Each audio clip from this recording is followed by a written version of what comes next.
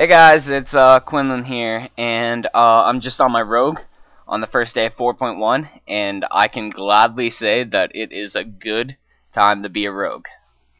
If you talent right, if you talent right, if you go into the Night Stalker talent in the subtlety tree, stealth now essentially has no cooldown. It has a 2-second cooldown, and that's basically just the global cooldown, and you can use it again. It's incredible. And I guess logic has gotten away from Blizzard, and now we actually move faster than normal when stealth. Look how fast I'm going. I can catch anybody who's not mounted or has a movement speed increase right now. Because if you get the talent Quickening and get the talent Night Stalker, you are moving at 125% normal speed while stealth. And how ridiculous is that? It doesn't really make sense, but it's a good time to be a rogue. Alright, so I'm just going to commentate on a game of Battle for Gilneas. And, by the way, how awesome is the new starting countdown for Battlegrounds and Arenas? It's ridiculously cool. The first time I saw that, I just flipped out. I actually thought it was an add-on, and I kept looking through to try and find out which add-on actually was doing that. And then I found that, and that's just ridiculous. Alright, so changes that have happened to rogues in 4.1 are obviously all the stealth changes. Besides that, there's been a few other minor changes. The only really big one that applies to assassination that I can think of, I might be wrong, there might be a lot of other ones, I just don't have them with me, is that recuperate has gone up to 3% instead of your maximum health every 2 seconds, or not 2 seconds, sorry, every tick. And instead of 2%. And now the talent that originally got recuperate up from 2% to 4% now only goes from 3% to 4%. So that talent kind of got nerfed, and now every rogue will be benefiting more from recuperate instead of just those that went into that talent, and I really don't like that.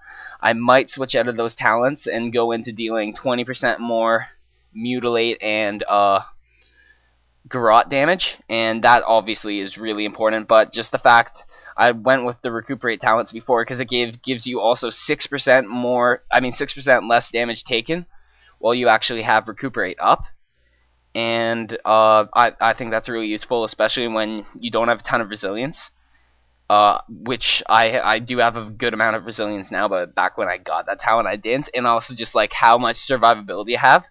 Like, if I can win a fight with any melee class, really, from half health.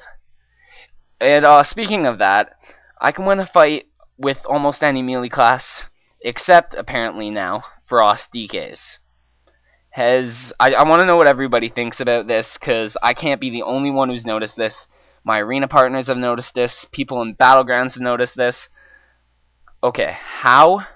What? I know that they buffed 2 damage dealing abilities of Frost DKs, but they are destroying in damage.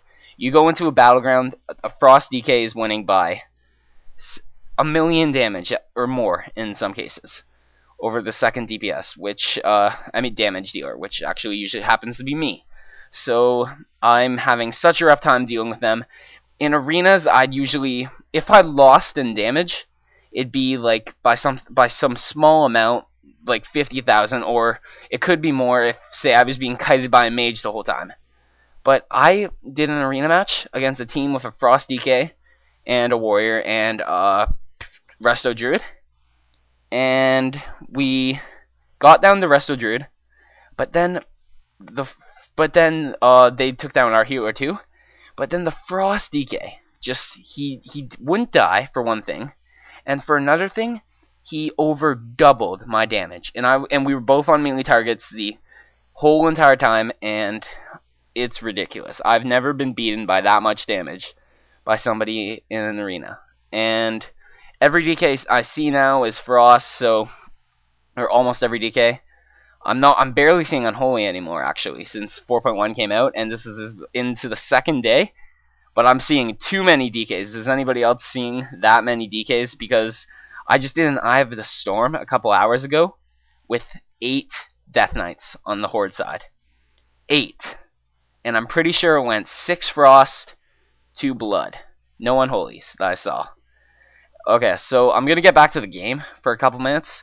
If anybody was paying attention to what was actually happening, I'm very surprised that I survived against that warrior. Back then, I had really low health. Essentially, what happened was I had recuperate, which is necessary. I got the disarm, which stopped my damage, and I popped the defensive cooldown. And when that happens, I can stay alive against almost any melee for a very long time. Unless they're using abilities which I can't dodge, or if I'm just using combat readiness and they deal too much damage, a lot of time I can just survive indefinitely. And that's incredible. I really like that about rogues. It's one of my favorite things, especially because on my warlock I only have a few defensive cooldowns, and when those are gone, I just feel so helpless. And it's nice to just have so much control as a rogue. So basically, I'm trying to keep this healer, this Druid Resto healer, away from the flags, because everybody knows what a good healer can do in a game like Battle for Gilneas or Wrathy Basin. Because if the DPS are healed, they can keep people off the flag. So if one DPS can hold one healer off of an area like mine or Lighthouse, I really think that's worth it. Like, as you can see, he gets there, there's 3 DPS, and he's just healing them all, and we would never be able to get the kill. So I stealth in, and I start spamming Fan of Knives. And this is another point where rogues are just incredible, because I can stealth, I can vanish, or I can even put down a smoke bomb and get away into stealth. And upon doing that, I can just wait 5 or 6 seconds for them to all start capping, and then Fan of Knives again. And then I can put a smoke bomb, and they can't hurt me for a couple seconds, and then Fan of Knives again. And as you can see, if I have all my defensive cooldowns up, I can keep them off the flag while doing a ton of damage, because melee damage spreads my poisons out, and because I'm assassination, I'm completely into mastery, and my poisons deal, I think, 53% extra damage, and that's a fair amount. But obviously I couldn't survive there forever, so I'm just gonna quickly cut to the point after I res, because I was in that graveyard for 20 or so seconds, 20-30 seconds, and no one really wants to see that. Alright, so I'm just going to give a quick update on my Warlock, because people really like his videos.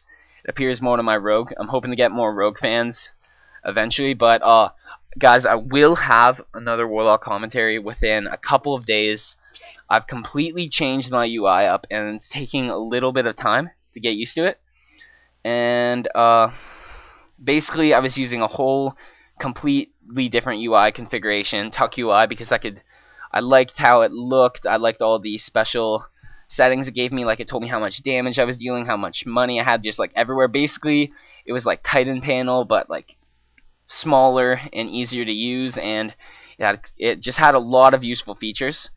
But it was getting really glitched, especially on my Rogue and Shaman, where I couldn't edit out, I couldn't cancel what was being used on the main hand and off. So what that meant was I would either have to turn off the add-on for a second to, say, take Flame Tongue off my offhand weapon, or I would just have to wait out the 30 minutes or 60 minutes in the case of Rogue Poisons for the poison to wear off, or just waste the poison by applying one. It wasn't so hard on my Rogue, but it was more so difficult on my Shaman, because I couldn't get rid of the Flame Tongue no matter what I did. And I know most of the time you want Flame Tongue, but there are certain situations where Wind Fury Frostbrand works better, and I know that it's really far in between where you would actually want to do that, but it happens, and I wouldn't ever want to be in a situation where I lost a fight, or I wasn't in the best position I could be in because of an add-on's error. And so with 4.1 we got the ability to move the Blizzard unit frames, and so I just took this opportunity to just use the Blizzard UI along with a few other add-ons.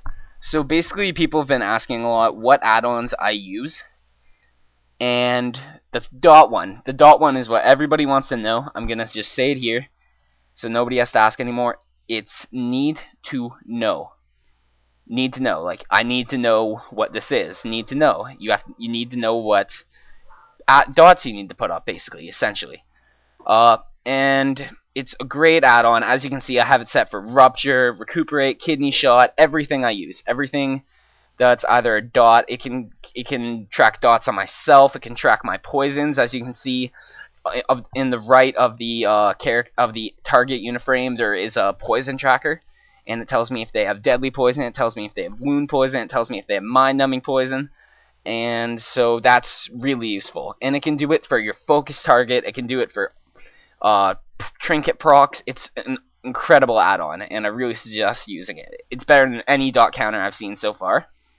Alright, so I just want to quickly talk about what just happened on the screen, because I was getting focused down by 5 or 6 people, and what I did there was I had no health left. I procced my Battlemaster's Trinket, which gave me 15k, put down a smoke bomb, so the only person who could hit me was the warrior, and used a gouge. And in that moment, I somehow got lucky enough to get healed. And so I got to live in a situation where I would have obviously died. And that's something that really, well, I guess frost mages, but really only rogues could do. Stop 5 or 6 people from hitting you at once, just long enough to get a heal off. And that's something that's really great. If you're a rogue and you don't know the merits of smoke bomb too much, there's just way too many to count. Really, the main merit you need to know, and this is huge for arenas, it's huge for 2s, less so for 3s, because the other DPS can fear, or I mean, not fear, CC you, so you stop the damage. But what Smoke Bomb can do in the 2s match is you just get the DPS, you're attacking the DPS, you get 5 combo points on him, you drop a Smoke Bomb, you Kidney Shot to make him stay in the Smoke Bomb, and then there you go. The healer can't touch him. He's yours for 5 seconds. And if you're on a double DPS team, that's even better, because you both have 5 free seconds of no heals. So that's when you'd want to pop all your attacking cooldowns. That's when we pop all our attacking cooldowns, and 9 out of 10 times we can get the kill. Except against targets that either get out of the CC or get out of the smoke bomb. It's really hard to do against warriors, specifically because they can heroic leap right out if they get one chance. And other classes can do things like that too, but it's the toughest against warriors. Alright, so what's happening in the game now is we're losing. It's not going too well for us, but I'm just trying to keep taking places. And I immediately get on the Moonkin, because just if you let a Moonkin free cast in a battleground, the amount of damage they will do is ridiculous. Not even just from Starfall, just from their Trents and their dots, and if they get an Eclipse going and they get all their casts, they can nuke down someone so quickly. So I always try and take out a Boomkin right away. So basically, we're just trying to take back the lighthouse, because in the chat log, someone's saying how they can't get out of the lighthouse area, and the lighthouse is probably the most important place for the Alliance to have, just like the mines is for the Horde, because you can trap the people who res on the boat, especially now that 4.1 started, guys, because if you didn't know this, now say you own Lighthouse, and say you own Waterworks, and you die at Waterworks, you will respawn at Lighthouse. And so if you only own say you own Waterworks and don't own any other base, if you die at Waterworks, you will respawn right back at the boat, or right back at the little village that the Alliance start at. And when that happens, the enemy team could easily just take Waterworks and then just box you in and 3-cap. And I've seen this happen now. We've been caught up at the tower, and we've caught the Horde up at the boat. And I don't know, it might be something they take back, like if anybody remembers the 5-second cap time for a few days in Battle for Gilneas and Arathi Basin. And that was just crazy, because rogues especially, I was so happy during that time, because Cloak of Shadows and Smoke Bomb last for 5 seconds. So if say there's one caster and he's 30 yards away from you, that's far enough to cast, but you proc Cloak of Shadows and you start capping the flag, and he's casting on you, but nothing can hit you for 5 seconds, no spells. So he has to realize this and run up to you and melee you within 5 seconds, and that was just crazy. It never happened. So that's why they obviously took that back as soon as possible. As you can see in that last fight too, I got an achievement for 1 cap and 1 defense, and that's an achievement that was recently just made easier. It used to be a lot harder to get, and I think it was 3 and 3, like Arathi Basin, but I'm not sure. I think Arathi Basin is actually 3 and 2. I'm not sure. I don't know. I don't know all this information just off the top of my head. All right, so I skipped the part about me dying. I mean, I didn't die. Just I skipped the part about me choosing where to go next because I was kind of undecided for a couple minutes. It was a really bad move on my part. And this is right near the end, and I'm really what I'm doing here is highlighting the amount of damage an assassination rogue can do by spamming Phantom Knives. As you can see, I'm getting huge amounts of damage off this, and my poisons are being applied, and I'm just dealing so much damage. And it's so great, and I love doing this because you're just keeping so many people from capping. As you can see, there are people on the flag. They have been trying to cap in the past, and for a very long time, you can keep them off the flag.